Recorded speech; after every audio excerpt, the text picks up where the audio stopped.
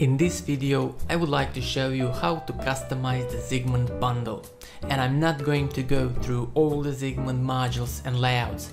That would just take too much time and will be boring to watch. Instead, I'm going to give you some general principles that you can use to customize literally any Sigmund layout. And here's what I mean. First, I'm going to show you how to use module settings to customize the look of a module. Then I'm going to show you what is master CSS file and how to use it. And then I'm going to show you how to use your browser's developer tools. In the end, I'm going to cover some potential issues you might encounter while building your website. So without any further ado, let's get started.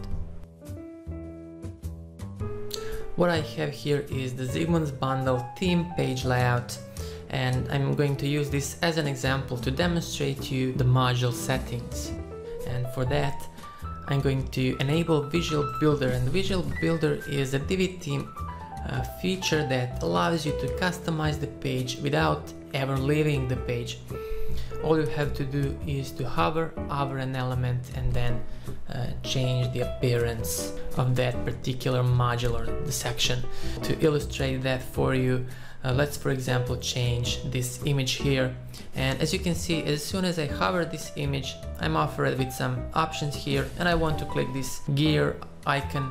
That's the module settings. To change the image, I can simply click the gear icon once again and choose any of these images.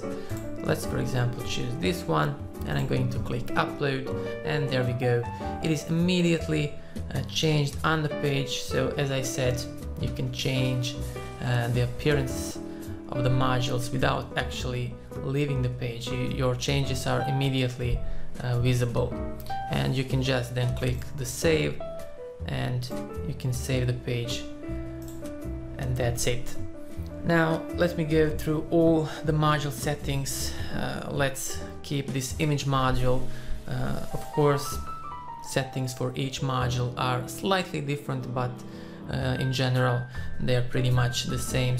So let's once again open this image module settings, and let me give you a quick overview of all the options here. You have three tabs here: Content, Design, and Advanced. And in Content tab, of course, as the name says, you can add the content. This is the image module, so we can add an image. If it was the text module, you will be able to change the text. And you can link this image, you can add a background, and you can add an admin label. This is a module name that only administrators can see. Then Design tab, this is pretty much the tab you will be using the most to customize any of the modules. You can use the search options to find the option that you need. For example, if you would like to add, I don't know, margins, you can type in the margin, and it will be offered immediately with a custom margin option. Or you can toggle each one of these options and change anything you would like here. So it's pretty much straightforward. I don't need to explain anything. Here's the alignment options. You have sizing, spacing options. You can assign a border, add a box shadow.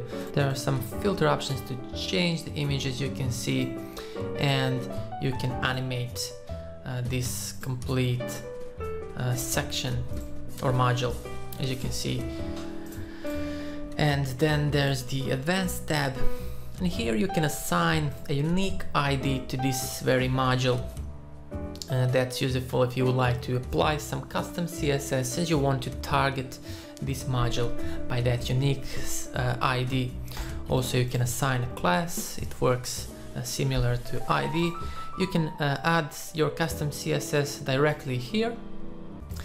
And then there are some additional options here that you can play with. And that's, as I said, the options for this image module. Of course, for example, if you go to text module, it won't have some options like image attribute or something that's related to images only, but just to show you, if you go to this module settings, again, you have the Content, Design, and Advanced tab. And you have some other options here, and I encourage you to check these options and to play with it to learn how it all works. Pretty much all the design can be changed using the settings. And now, if you can't find something in the settings, let me show you how to use master CSS file. Now I have loaded a header module from the Sigmund Bundle to show you how master CSS file works. To open master CSS file, you want to go to settings and then Sigmund Assistant. Within the Get Started tab, you'll see this button to open master CSS.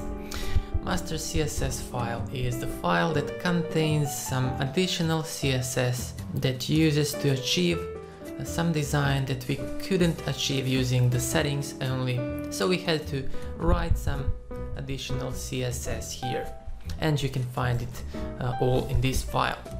First thing you can notice in this file is that everything is well commented, so you can see these comments with the sections and modules name.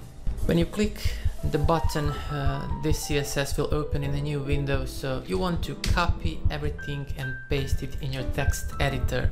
I use Notepad++ as my text editor and I recommend it, but you can use any text editing software. Now we have here a header that is called Say Hello header. So I can search for the comment that says Say Hello.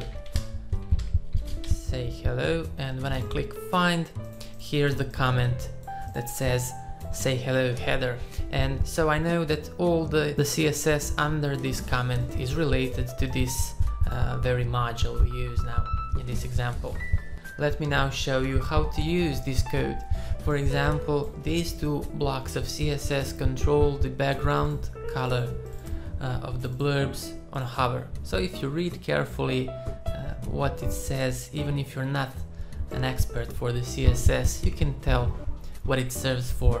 And here I can see it's the Sigmund Say Hello header, and it targets only the blurbs and on the hover. If we go here, we have these two blurbs, and you can see on hover it inverts the color basically. But let's, for example, add some completely different colors. Let's, for example, add green and blue.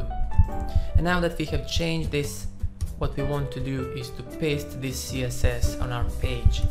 And you want to copy only these two blocks of CSS where you made your changes. You don't need to copy this whole document. And one important thing to mention is that you shouldn't edit the core plugin files, because with each plugin update you are going to lose your changes. What you want to do now is to copy these two blocks of CSS, then go to the page. I'm going to click Edit Page. You can use Visual Builder again, but you can also use the backend builder. That's fine really.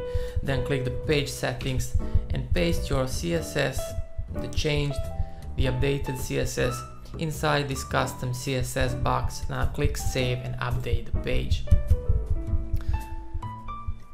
So what this should do is it is supposed to change the hover color of these two blurbs. Now let's see, and there we go. It's the blue and the green on hover now. And that's how the master CSS works. So you can copy any of these CSS blocks here, update it, paste it on your page, and that's it. Of course, you can add your own CSS, that's fine too. For example, if you copy these two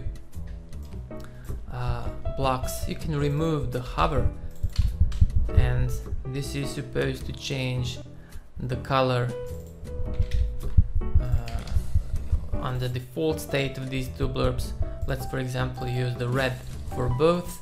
Now we can just copy this and paste it back on our page. We are going to paste this, well, let's, for example, just above the previous CSS we added. Now let's update the page, and this is supposed to change the initial default color of these blurbs to red, and there we go. That's it. That's how you use master CSS file. What if you simply can't find where to change something? here's a really great tool you can use. While you're on the page, press F12 on your keyboard and something like this will pop up.